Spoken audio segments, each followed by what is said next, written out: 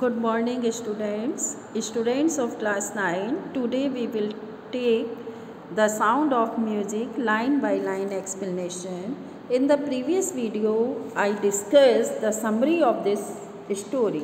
So today I will take line by line explanation. Rush hour crowd jostle for position on the underground train platform. A slight girl looking younger than her 17 years was nervous yet excited as she felt the vibration of the approaching train.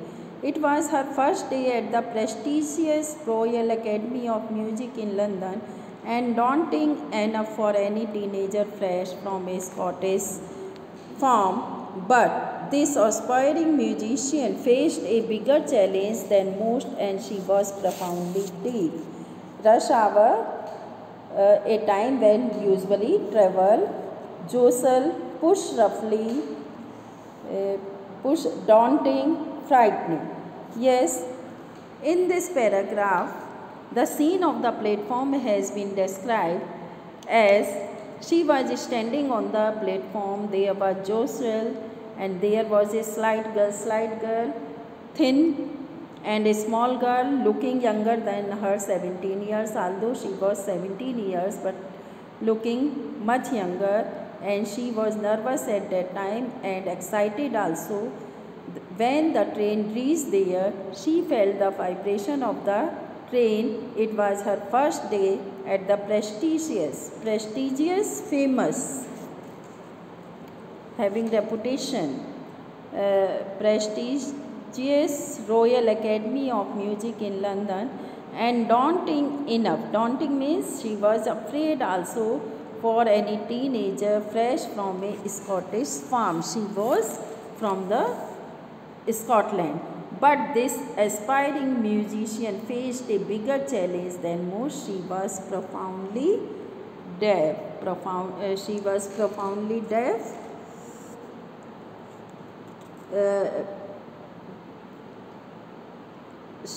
She was profoundly means extreme, completely deaf. Evelyn Glennie's loss of hearing had been gradual, slowly. Her mother remembers noticing when something was wrong when the 8-year-old Evelyn was waiting to play the piano. They called her name and she didn't move. I suddenly realized she hadn't heard. Now her mother remembered one incident when she was said that it was her turn, but she didn't listen to play the piano. At the first time she realized that she hadn't heard, says Isabel Glennie, her mother. For quite a while, Evelyn managed to conceal means hide, her growing deafness from friends and teachers. But she tried to hide her deafness from the friends and teachers. But when she was 11 years old, her marks had deteriorated. Her marks also started to come less, and her headmistress urged her parents to take her to a specialist. After that, she went to the specialist, and it was discovered that she was severely weak. Because of the gradual nerve damage, they were advised that she should be fitted with hearing aid and sent to school for the deaf. Now everything suddenly became black. She became very surprised.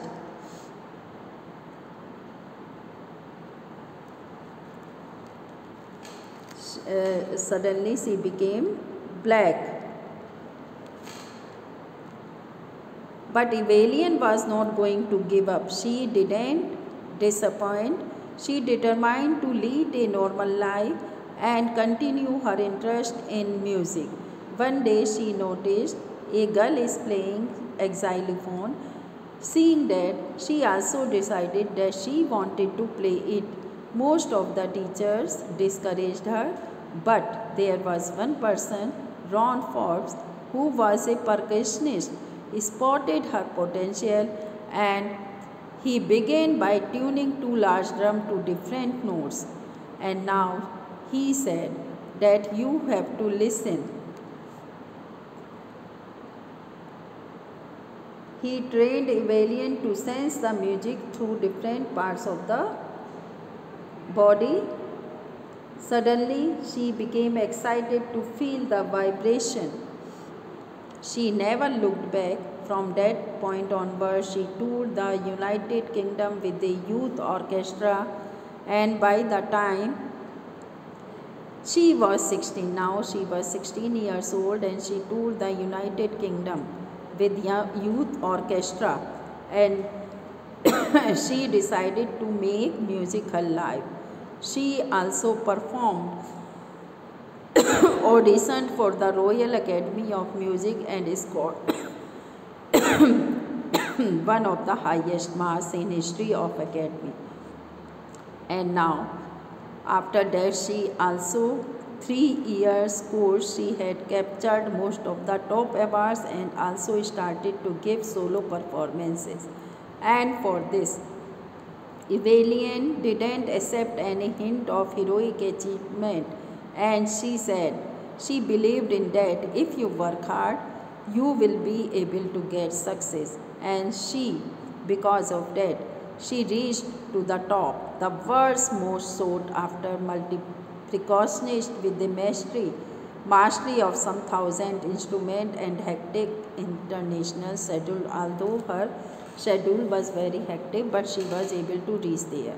It is intriguing to watch, intriguing, fascinating to watch Evelian function so effortlessly without hearing. In 1 2 hour discussions, this one incident has been discussed here. It was a 2 hour conversation, but she didn't miss any word there.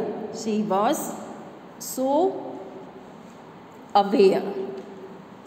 As for music, she explains, it pours in through every part of my body. She said she could feel the vibration of the music from the every part. It touches in the skin, her cheekbones, even in the hair. When she plays a xylophone, she can sense the sound passing up the stick into fingers.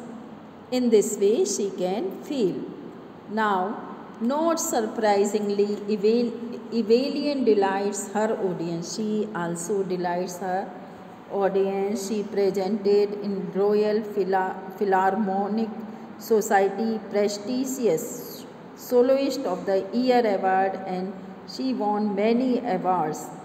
Evelian admit that she is something of a workaholic. Workaholic, we should be work. She didn't take rest without doing work. So we can say that she is a workaholic. Also, I have just got to work, but the rewards are very, as you can see in this. You can see in this story, she begged the Royal Philharmonic Society's prestigious Soloist of the Year. She toured the world for her concern. She became a kind of workaholic, and she also gave free concert in prisons and hospitals. Evelian soon became a shining star and inspiration for not only the disabled one, but for all. In this way, she touched the heights of the sky. Thank you, students.